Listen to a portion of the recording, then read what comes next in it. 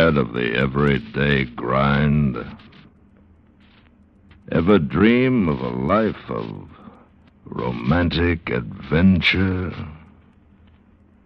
Want to get away from it all?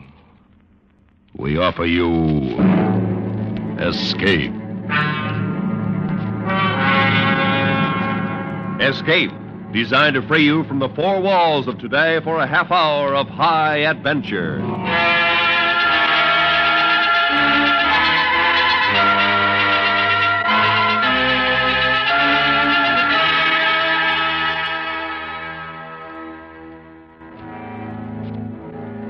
You are a passenger on a Continental Express train, racing through the peaceful countryside. While unknown to you, an enemy, desperate and ruthless, awaits the moment when he will set in motion the action which will mean for you and your fellow passengers a fate from which there is no escape. Listen now as Escape brings you Ross Murray's exciting story, Train from Oebisfelde.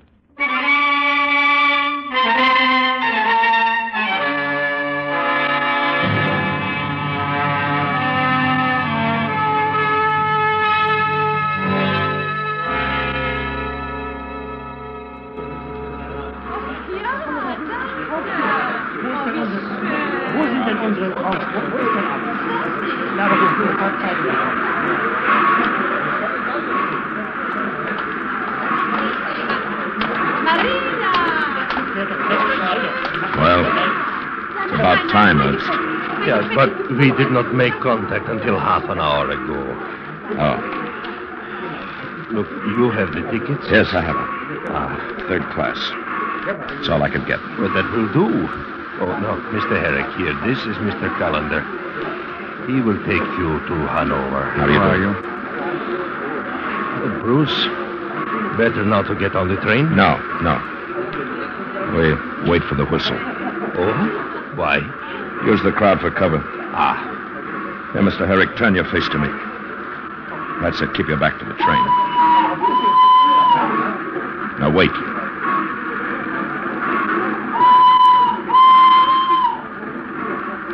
All right, now, Herrick. Be back in a few days, Ernst.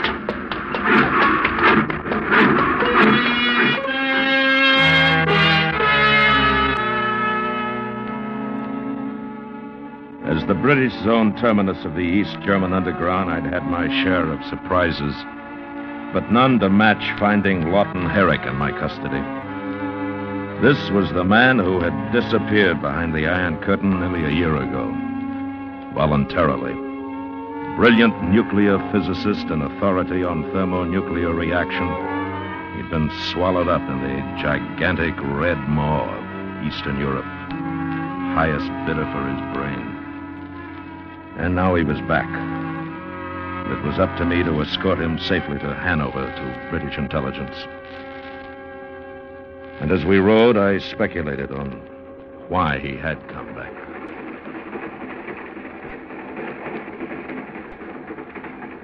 I suppose you're wondering why I came back.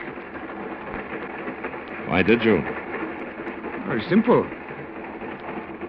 I finally realized I'd picked the wrong side. So I chucked the whole show and came home. Just like that? As you say, just like that. You sound pretty casual. How else should I be? I don't know. If it's my conscience you're concerned with, don't bother. I got more from them than they got from me. Oh? Yes, I know every installation they've set up, what the fissionable material output is per day, and what their potential is for producing the hydrogen bomb in quantity. Uh-huh. Where are your records, notes, that sort of thing? Memorized. Paper and pencil were too risky. I had a security guard with me constantly. How did you get away?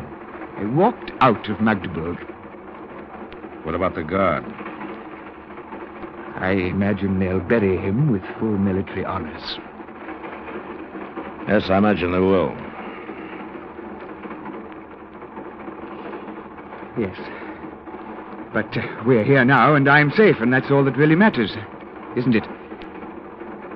Well, I won't feel safe until we get past Tallersleben. When's that? Oh, about 2 hours. Do we stop there? Yes, for a few minutes. Right. Mind if I take a nap? Suit yourself. Wake me at Tallersleben, will you? Right.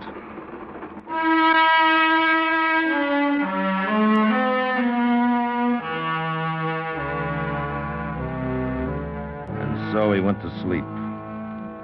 And I thought about how easy his escape had been. Too easy. This was no ordinary defection to the camp of the free world. This man was important. Important enough that his safe arrival could cause considerable embarrassment to those from whom he had escaped. We wheezed into Tallersleben. A few passengers got out. Some came aboard. Then we started off again.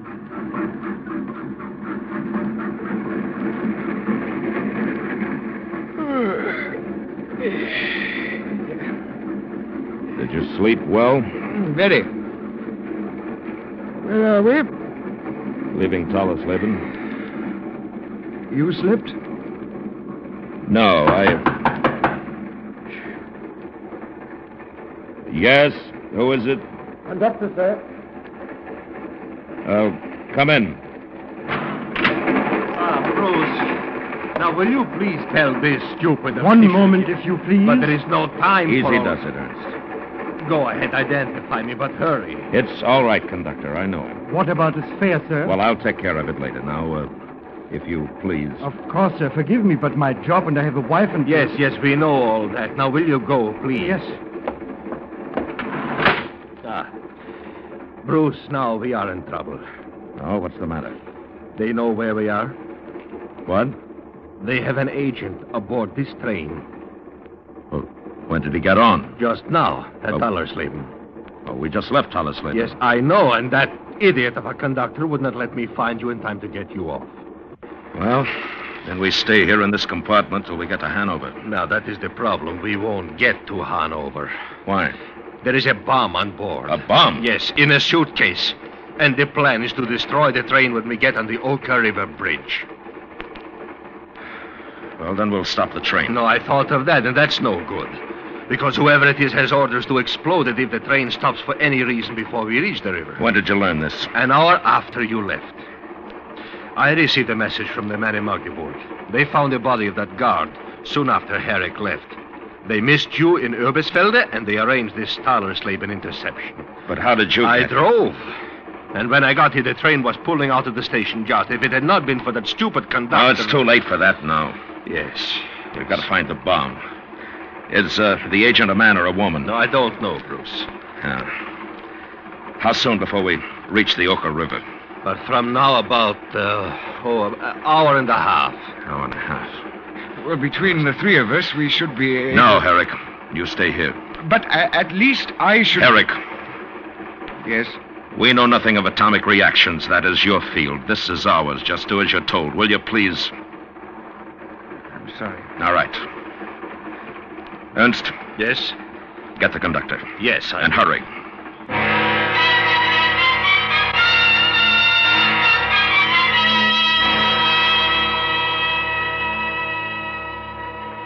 But why? We are not at war. Why should they want to do this to me? It's not you. It's us they're doing it to. But what can I do? Where shall I look? We'll do the looking. All we want from you is cooperation. Of course I will cooperate. What else is there for me to do? Well, not much. Now, first, do you have a list of the passengers that got on at Tallersleben? Yes. Good. Second, can we get into the baggage car while the train is in motion? On this train you can. Some of the first and second All right, class. that's enough, as long as we can get on this one.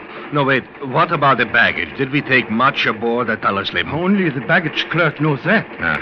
You'll go with me when I go to the baggage car. Yes, sir. Ernst, Yeah? go through the cars claiming that you've lost a bag. You understand? Yes. Match up every bag with an owner. Right. Mark the location of any odd ones that you may find. He may have put it on one of the baggage shelves and left the train. Where will you be? Baggage car. Yes. But after that, you... Back here. Calendar. Yes, Herrick. It won't be easy staying here. You didn't expect it to be, did you? I suppose not. Well? Nothing. Good luck.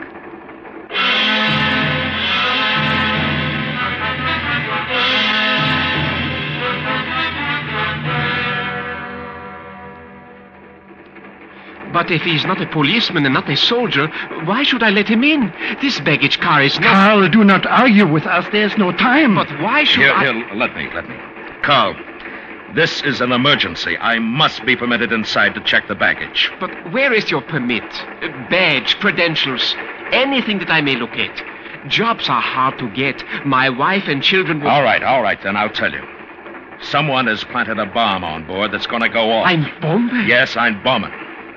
And if I don't find it in, well, let me see, an hour and 15 minutes, none of us will be able to hold a job anymore. Now, may we come in? Yes. Come in. All right. What do you want to know? How many pieces of baggage came aboard at Tallisleben? Not many. 5 suitcases, a trunk, and that crate. The crate? What's in the crate? I don't know. It's routed through to Hanover. All right, have you got a hammer? But I have no authority. Get me a hammer.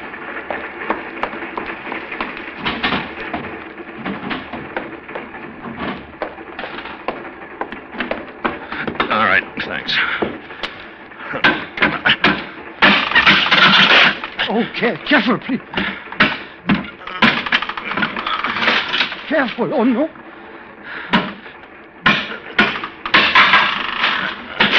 Watch out.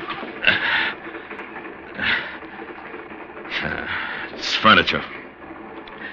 Okay. Now the suitcases. Over here. Yeah. Have you a sharp knife? Yes, but why? I must cut the bags open. Cut? But the owners will... I'll take the responsibility. Now get the knife. It was the only thing to do. The bags had to be cut open and inspected by hand. Opening a catch might set the bomb off even if the detonator wasn't wired to it, which in all likelihood it was. As I cut into the first bag, I felt a hard knot forming in the pit of my stomach. I reached inside the bag.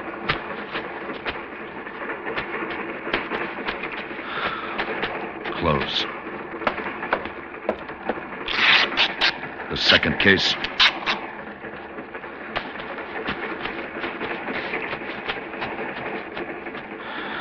Close. The third.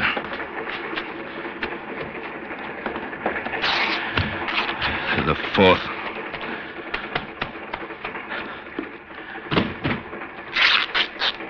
And the fifth.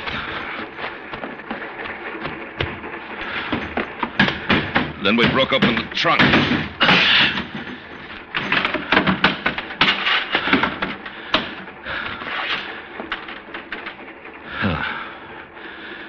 No bomb. I wiped my face. I left the conductor and Carl and went back to the compartment.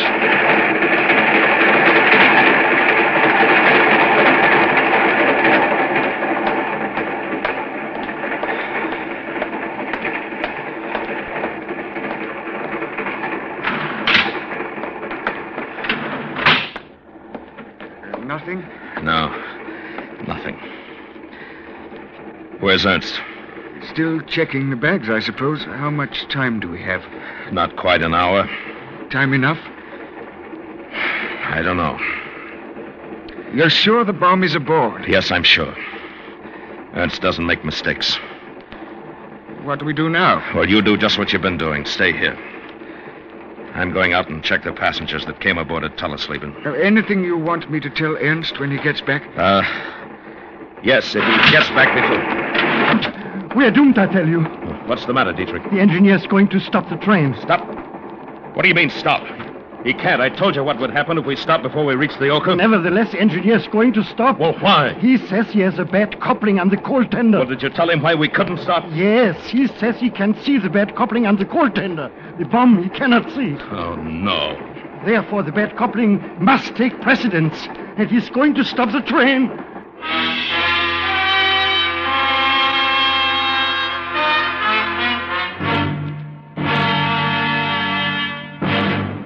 Dietrich, the conductor, had just informed me that due to a defective coupling, the engineer was about to stop the train. And under these circumstances, it was a horrifying thought.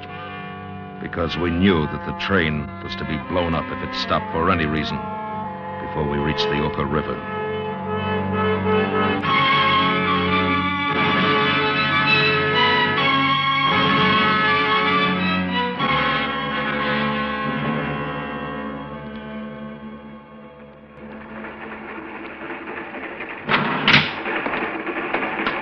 Bruce, I thought you would still be in the...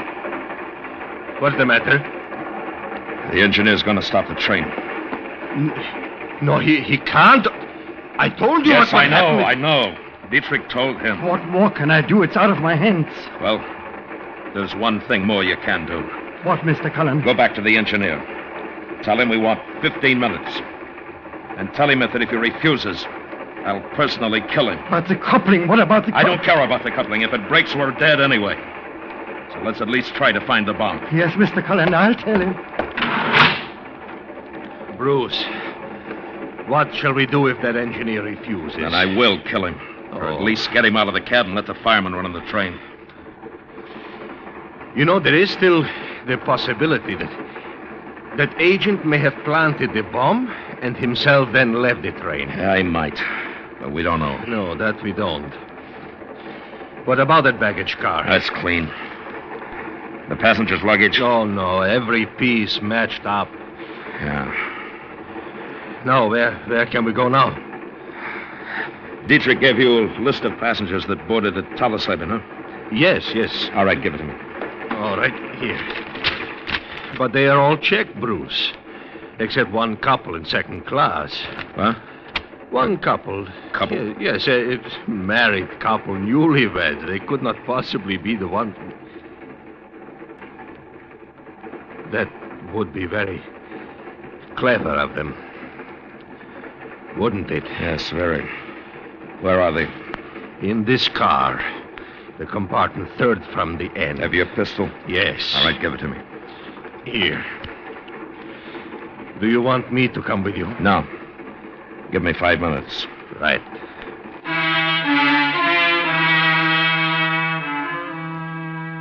This was infinitely worse than fighting in the dark. Dark fighting terrified me. Here my enemy was unseen, unknown, and out of reach, yet he was close enough to mark us all for death at a specific time. As I hurried along the corridor, I glanced at my watch. If the engineer gave us the 15 minutes I'd asked for, then we had already used 3 of those precious minutes planning strategy. One thing I knew for certain, that the hand holding the gun in my pocket would not come out until I was completely satisfied as to the identity of the newlyweds.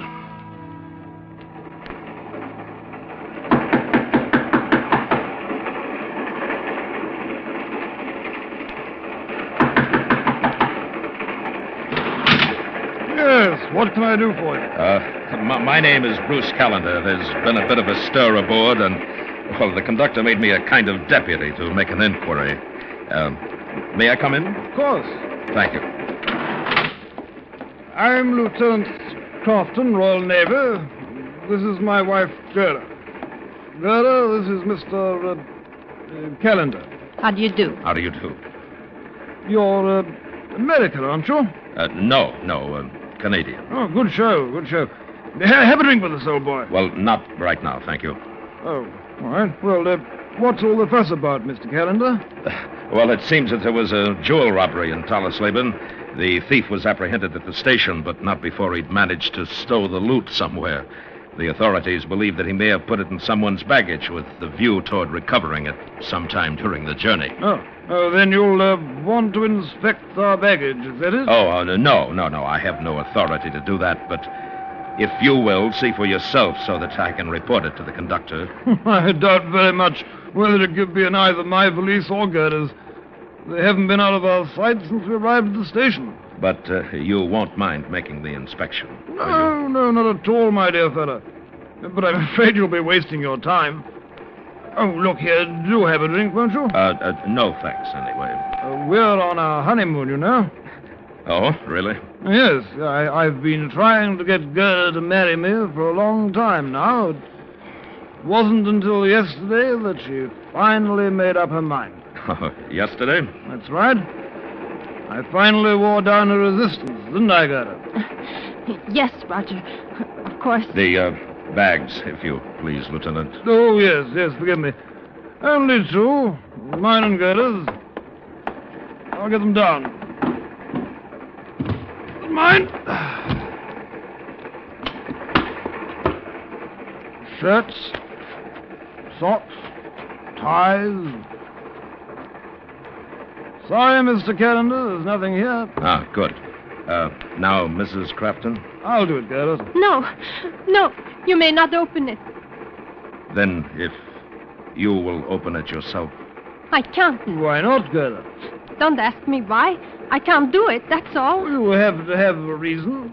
Please, leave me alone. This is no time to be stubborn. You can't obstruct the law. I don't care about the law. My valise will not be opened. Yes, it will. I will not open it. Then I will. He snapped open the catches of Gerda's valise. And then he saw it. A picture of a rosy-cheeked boy in a Luftwaffe uniform. Proud, arrogant, with a super race. The lieutenant turned away. His face looked like it had been slapped hard. I stood there for a moment. It isn't very pleasant to see a man's world disintegrated by a photograph.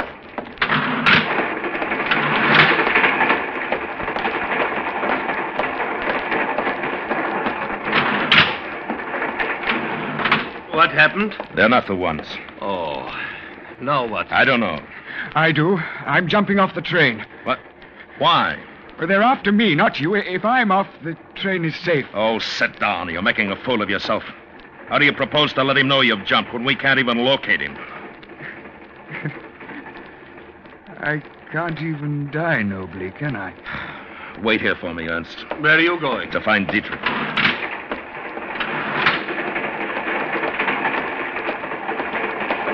Mr. Callender, I was on my way to We see need you and more time.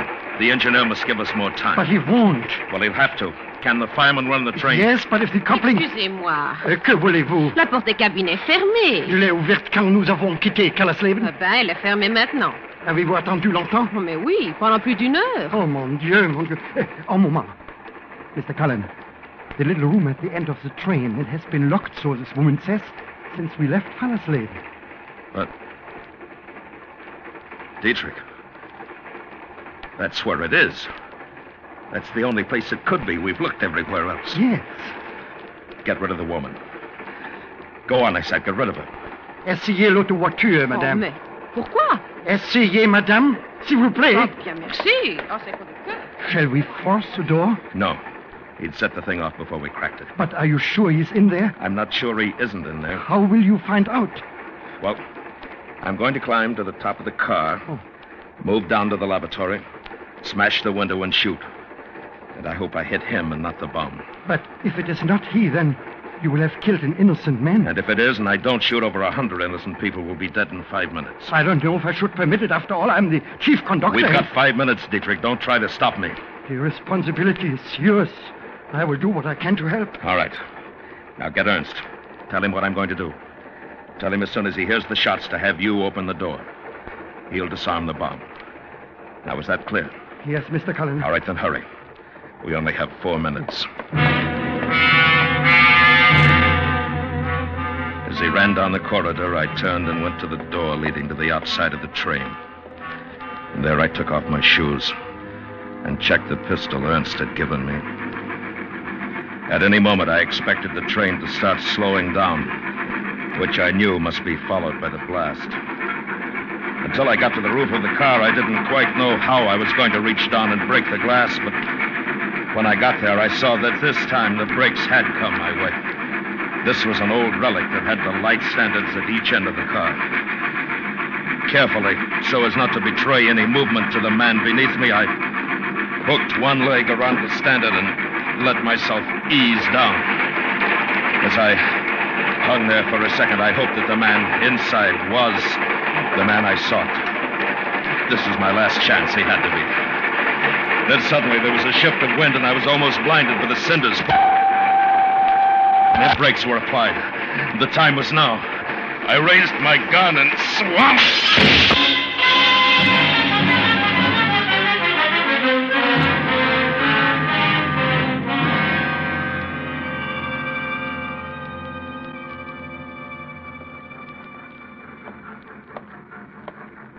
Hello, Dietrich. Everything cleaned up. Yes, Mr. Cullen. The passengers are still a little excited. No doubt. You shoot very straight, Mr. Cullen. Oh? The body will be turned over to the authorities in Hanover. Oh, just a minute, Dietrich. I'll be right back. Pardon me, madam. Oui? The door is opened now. Je ne comprends pas. Forgive me. La porte est ouverte. Oh, enfin. Merci. You're quite welcome, I assure you.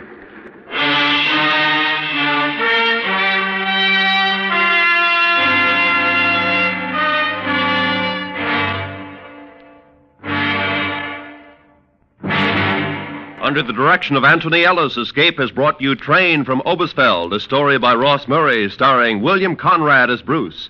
Featured in the cast were Lawrence Dobkin, Fritz Feld, Alistair Duncan, Byron Kane, Richard Peel, Jerry Gaylor, and Gladys Holland. The special music for Escape was composed and conducted by Leith Stevens. Next week. You are high on the frozen slopes of a great mountain, terrified and caught in a blizzard, while the thing for which you've been hunting has suddenly become the hunter. And if it finds you, then for you and your companions, there can be no escape. So listen next week when Escape will bring you Anthony Ellis's exciting story, The Abominable Snowman. This is Roy Rowan speaking.